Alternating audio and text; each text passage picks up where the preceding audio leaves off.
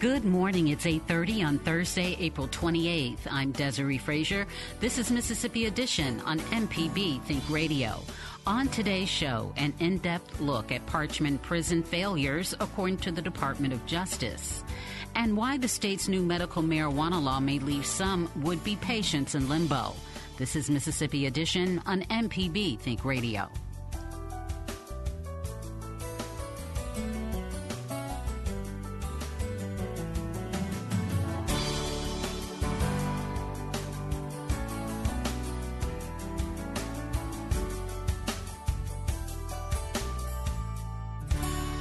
We have a duty and an obligation to ensure those children growing up in foster care have the opportunity to turn their struggles into strengths. That's Governor Tate Reeves yesterday at the ceremonial signing of State House Bill 1313. The new law sets aside funding to help foster kids afford higher education. Andronella Lawyer of Jackson spent most of her childhood in Mississippi's foster care system. She speaks with MPB reporter Kobe Vance. I feel that it can open up many doors and also give youth that's in care or that have been in care opportunities to get a secondary education, and also just showing them that it is an opportunity out there and it is funds that's available. So wouldn't be too many excuses. So it opened up a lot of doors for them. Were you able to go to college? Yes, sir, I was. What was it like trying to get in and then trying to find funding for it? I had to take out a loan. So it was a difficult process because of the worker that I had at the time. When I first entered into college, it was kind of hard to get certain documentations and also stay in school. So I had to kind of run my worker down in a way to try to get the documentations for me to stay in school, because basically school was all I had at the time. So it was very important for me to get an education. Why was it important? Because I tell youth that's younger than me all the time that they can take everything else from you, no matter what they take from you. They can take all the material things from you, but they can't never take your knowledge away from you. So having education or something behind your name, they can never take that from you. So you can go to any state that you want and you can find a job because you have that degree. What opportunities do you think the door opens for foster children in Mississippi to be able to get an education? Multiple opportunities, meaning like job opportunities, also just different career opportunities, branching out just to see the different things that they will want in life and just showing them that it's a way out of the struggle as well. What would be your advice to people that are in the foster care system about, trying to get their education and looking forward to their own futures? My advice would be write out a plan. Also, I believe in prayer as well, so pray and ask God for guidance as well, but also surround yourself around people that mean you good, meaning like people that will motivate you. Also, be your own motivation. Don't wait on no one to give you anything, and also just having an education is very important because they can never take that away, like I stated previously. And then lastly, as somebody who spent the majority of your life in foster care, what would be your words to people who are considering adoption of an older child? 9 years and older typically don't get adopted, and people might have concerns about adopting somebody in that age group. I would say that it's a lot of misconception around children that are older in foster care, and to get to know a child for yourself. Just understand that a lot of these children have been through a lot of either abuse, neglect, trauma, different things like that. So just know that it is kind of difficult, maybe difficult at first, but each child deserves a home. And also just remembering that, as an adult, if you're considering adopting, that you will want a forever home. So it's important for our children to have a forever home. Although they may not be your biological child, you can still take them in and love them as your own child. Just treating them right and just showing them care and love, that's important. That's Jackson resident Andronella Lawyer. Coming up, details from the Department of Justice's scathing new report on Parchman Prison. This is Mississippi Edition on MPB Think Radio. Did a contractor ever tell you the price of something and it sounds so high you think, maybe I'll try it myself? Some jobs just aren't that difficult, and yes, you can do it. If you want to find out how to do those things, listen to Fix It 101, podcast everywhere.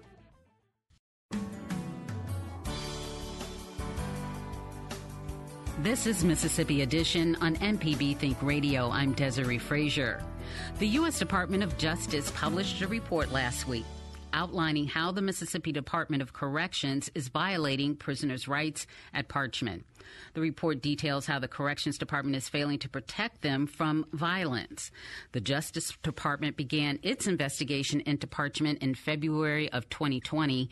That was after riots left some people who are incarcerated injured and dead. Here to discuss the report and its finding with us is the Gulf States Newsroom's criminal justice reporter, Brittany Brown.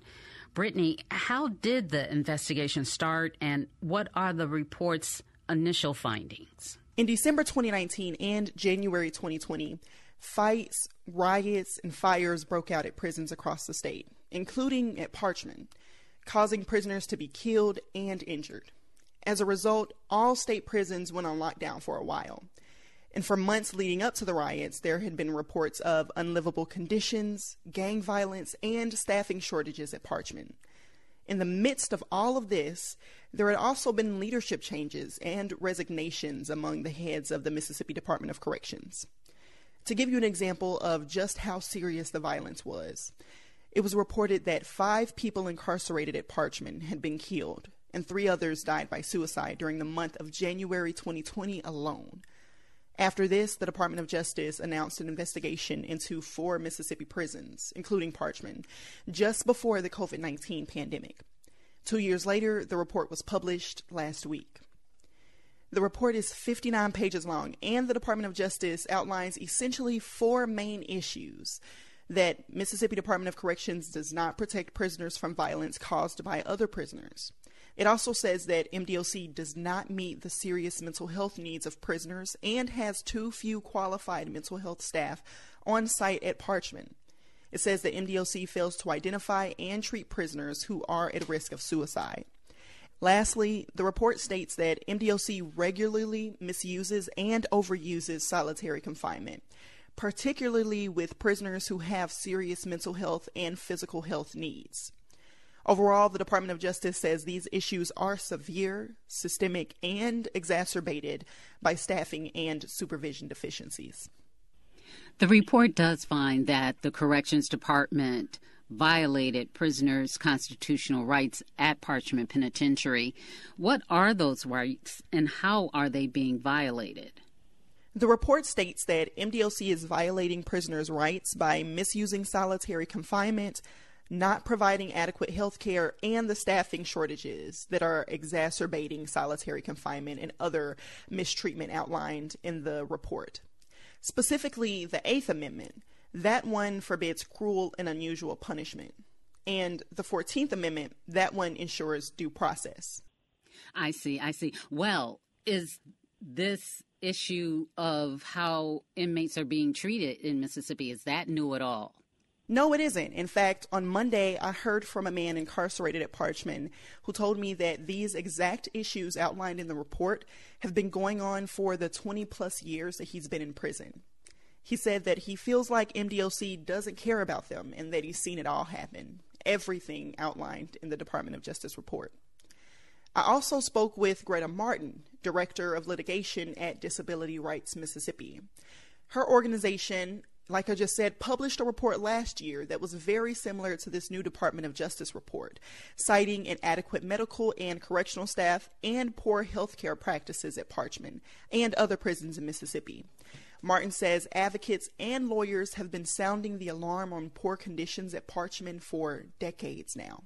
The things that the DOJ reported are issues that many of us that have been doing this work for quite some time, we've seen this for years. And these condition issues have been ongoing. It's really sad to say because, in my opinion, the state of Mississippi has been aware of these issues for quite some time. The report outlines other issues in Parchman, like prisoners extorting each other and their loved ones, contraband like cell phones, drugs, and weapons, some being brought in by MDOC staff, holding most of the prisoners in solitary confinement for over a year straight, and more. Well, one thing that we have known, especially that came out during the riots in 2020, was that many, I guess it's just under 50% of the corrections officers at the time were female. And some of them felt threatened for their lives. So we heard in various reports and statements, Burl Cain, the commissioner, came on board to correct a lot of these things appointed by Governor Reeves. How is he responding to what DOJ is reporting at this point? Well, last week, MDOC told me that their legal team says they can't respond to questions about this report at this time. So we'll see. You know, like you said, since Cain was appointed in May 2021, MDOC has made efforts to raise correctional officer pay in order to keep staff on the job. MDOC says it reopened the Walnut Grove Correctional Facility last year to help prisoners recover from addiction and disaffiliate or leave their gangs. And the department has made strides to bolster reentry programs for prisoners. But how much of this is actively helping solve the issues outlined in the Department of Justice report? That's hard to say right now. Cain comes to Mississippi from the Louisiana State Penitentiary, also known as Angola, where he was warden for over 2 decades.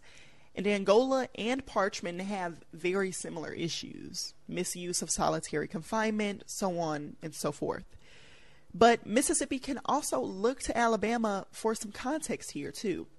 In 2020, the Department of Justice also filed a lawsuit against the Alabama Department of Corrections after the DOJ alleged that ADOC failed to take action to resolve the issues outlined in a 2016 report about poor conditions at men's prisons in Alabama. So if Mississippi leaders don't take swift action, it's possible we could see a similar fate here. In fact, on the very last page of the report, the DOJ warns that it could file a lawsuit exactly 49 days after this report was published if state officials haven't addressed these issues to their satisfaction. Is there any indication at all that that might be the case? Again, I think it's hard to say right now definitively, but 49 days is, to me, is not enough time to really fix all of these, what the DOJ called severe systemic issues, right? 49 days is just shy of 2.5 months. That puts us at the beginning of June. That 49-day mark is at the beginning of June. We're already out of the legislative session. So I think at this point, it's just kind of we'll have to wait and see. So what kind of solutions does DOJ want for the department to come in compliance? The Department of Justice outlined a lot of ways that MDOC can try to solve some of these issues.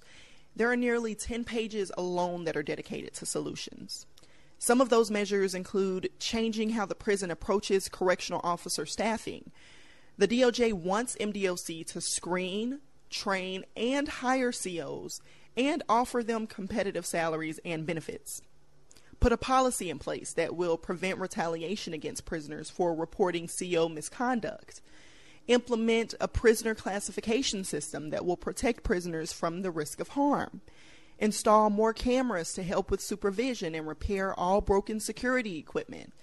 Conduct clearly documented cell inspections to remove contraband. Revise the mental health screening process to be done regularly and by trained staff. Provide timely and adequate medical care to prisoners. And there's so much more. The report provides a very detailed list of solutions to the issues outlined. So we'll just have to wait and see how MDOC and other state leaders respond. Greta Martin, Director of Litigation with Disability Rights Mississippi, says to fix Parchman, it'll take collaboration from multiple people and organizations, but she's also not really sure if the prison can be fixed at this point. I think it's going to take an effort with both the medical vendor for the Department of Corrections to work hand in hand with the current administration of Commissioner Cain. And I think it's going to take some support from the Mississippi legislature. It's going to be a group effort. And I'll be perfectly frank, I don't know if a facility like Parchman is savable. But I truly believe Parchman's a sinking ship. I don't know if we're ever going to get that facility appropriately remedied for human residents. And this isn't the only one being investigated in the state, right? Right. The Department of Justice is also investigating 3 other prisons: Wilkinson County Correctional Facility in Woodville, Central Mississippi Correctional Facility in Pearl, and South Mississippi Correctional Institution in Leakesville. All 3 prisons are state-run, and CMCF in Pearl is the only prison in the state to house incarcerated women. The DOJ began investigating these prisons at the same time it did Parchman in February 2020. Those 3 other investigations are still ongoing and are focusing on whether MDOC protects prisoners from harm and provides adequate mental health care and medical care at these facilities. An ongoing issue, and we thank you so much for following this for us in your diligent coverage of this. Brittany Brown with the Gulf States Newsroom, thank you so much. Thank you, Desiree. More Mississippi Edition ahead. You're listening to MPB Think Radio. This podcast is a local production of Mississippi Public Broadcasting and depends on the support of listeners like you. If you can, please donate today at mpbonline.org. And thanks.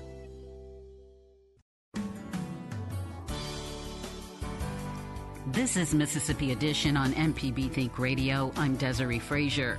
Columbia resident William Pittman supported legalizing medical marijuana at the outset when advocates began gathering signatures for ballot Initiative 65 a couple of years ago.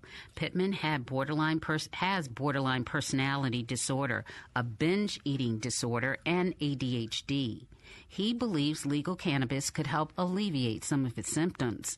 But Initiative 65 never became law. Instead, the state legislature passed its own version of cannabis law, which limits eligibility to patients dealing with one or more specific diseases. Those include Parkinson's, Alzheimer's, HIV/AIDS, and ALS, which is Lou Gehrig's disease. That leaves people like William Pittman on the outside of the program looking in. Reporter Julie Whitehead recently profiled Pittman for the Mississippi Center for Investigative Reporting. He did take medication for quite some time. He had to be switched from Vyvanse to Adderall because he switched insurances, and his new insurance did not cover Vyvanse for adults. That's ADD medication. Borderline personality is not a medicatable disorder, according to many professionals. So he is on medication, but some of his difficulties are difficult to treat. Tell us about the bill.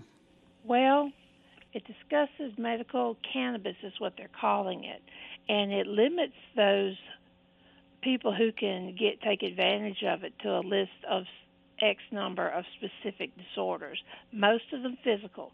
There is a provision for PTSD, post-traumatic stress disorder, that people with that can submit to the program and will be able to buy medical cannabis.